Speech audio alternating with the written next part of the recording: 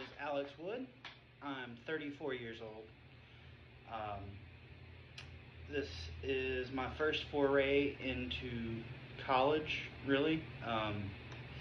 I graduated high school last year.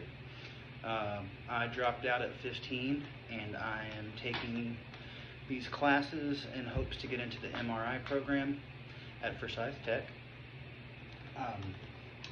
So obviously I'm a musician right now, but unfortunately it doesn't always pay the rent, so to speak. So let's go into my bag a little bit. What I have here is actually a bag for that pedal board you see on the floor right there. It's the only bag that means anything to me. I live my life out of a pedal board bag, it seems. I'm always playing music and making music for people that need it for TikTok and for Twitch and things like that. So this bag was the obvious choice. First thing from my past is this Xbox controller. Don't get me wrong, I still play a video game here and there, but growing up in the sticks, all I had was pretty much video games and, you know, running around outside, but it's too hot in North Carolina for all that. So I was an indoor kid.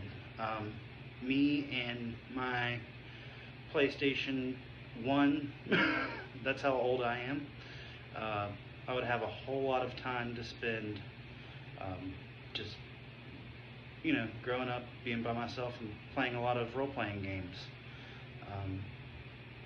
The present, you can probably guess it's all of this right here. This is my whole life. I have a ton of guitars, not pictured, because I barely have space for them. Tons of basses, drums, you name it.